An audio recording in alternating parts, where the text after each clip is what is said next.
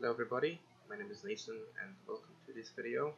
To start the video, I'm going to show you how to fix the registry issue for prepared v4 when you can't start the installation of a PMDG aircraft, and the issue is going to appear on the screen right now. And now this is I'm doing this because there is a tutorial on YouTube about this, but it did not match what I had, and I had to figure out what to do with myself. It really isn't too hard, so I'm just gonna give you a few tips, and I'm gonna show you what I did if you have the same issue as me. Okay, so the first thing that you do is press your Windows button plus at the same time the OR button, Romeo. You get the Run button, and you type in reggae edit, as you can see. So registry edit, and when you do get that, you will get this little editor here. So the first thing that you do is you go into HT current user, and you go to software. And in this HT current user, you don't have to do that much really. All you have to do is scroll down until you see Lockheed Martin, and you don't really touch the second Lockheed Martin. You only touch the first one, because I'm pretty sure you'll have both.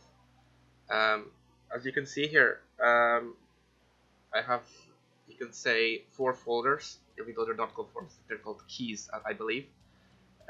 You have to create a few things, a few stuff to these keys. So, for example, if some of them are missing, right, you add the key, and you must show 2 things, right? You must show the app path and direct it to the directory, direct it to the directory of where you have your prepared installed. And then you have to just do this and call it installed. I'll show you in a second here anyway. So if you want to make a key, you go into you just select Lockheed Martin, select new, and press key, and you call it, I don't know, if you're missing a prepared V2, then you call it that. And obviously I don't need it, so that doesn't really matter. Anyway, when you get that there, all you have to do then, you will get this always when you create a new key, the default one. But what you have to do is you have to create a new string value, call it app path, and then press enter. Again, I can't call it app path because I've already got an app path there. But when you click twice on it, left click twice on it, you'll get this. Now you won't get your path for prepared. That's where you go and copy it. So you go and copy your prepared path and paste it into here. Right. That's the first thing. The second thing is you have to create this this file called dword 32-bit value, and you call it installed, and you have to when you open it, you have to change the value data from 0 to 1 always, right? Now these are the 2 most important things you have to do in each and every single folder I'm gonna show you. So if you are here, right, in HT current user, software, Lockheed Martin, and you're missing any of these from V2 to V4, you should have the SDK. You should have the SDK, I'm pretty sure. Then you start from V2, create a key for V2, and just create app path and installed, and do what, as I said. If you're missing V3, again, you should do the same thing, and then V4, the same thing, right? So I hope you get that. So that's the first thing here, right? Then you go out of the HT current user and go into HT local machine. Now this is where where most of the work starts, really.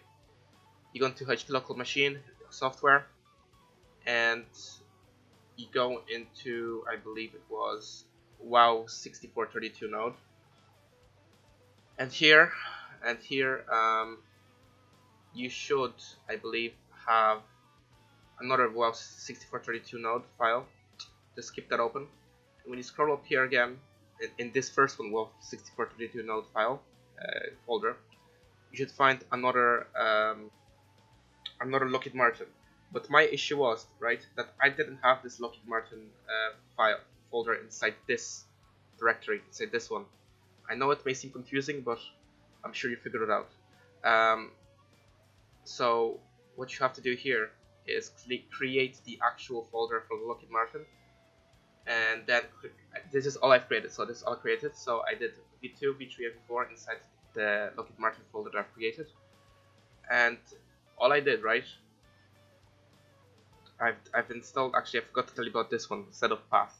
It's another one that you have to add. And you have to also the idle. Like there are a few things. There are a few things. Right. So remember, you have to create the Lockheed Martin folder in each of those 6432 nodes. If you don't have them already, of course. And you start from v2, right? You go to v4, and as you can see, it's all the same files here because I've done it. I didn't add anything extra. In some folders there might be something extra, but here now. Okay. So the first thing, app path and installed. I'm sure you did that already. The next thing is that you add in each of these is license, right? So you create another string value, call it license exactly as I did, and just, I don't know, whichever license you have for your prepared, you just call it. You just set the value data as academic or professional or professional plus, right? And then the setup path, right? You do another string value, and you add the setup path to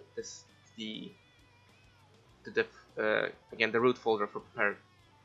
And for HD current user, you did the same thing. I've just forgotten about this. So I've done this a few days ago. But that's all you have to do. Again, remember to continue from v2 up to v4. It's very important. Make sure to not make any spelling mistakes. And after you've done with the first 6432 node, you go into the second one, which is here, and it should be the Lockheed Martin again. As you can see, I've only added app path and license in these guys, but anyway, again, v2, v3, v4, same thing. I've only got the app path and license. I've got no idea why, but I just do. It works, and that's what I have here. Okay, so I hope you have an idea of what you have to do in order to fix that, because the issue is pretty much that the installer can't really find where you've installed your prepared folder, and the PMDG installers need to know that. So the most important thing here is that you do what I said pretty much, and I wish you the very best of luck with all of that. Remember to just don't make any spelling mistakes, and yes, just don't be afraid to play around. Okay, that's it from me. My name is Nathan, and I hope you enjoyed. Thanks for watching.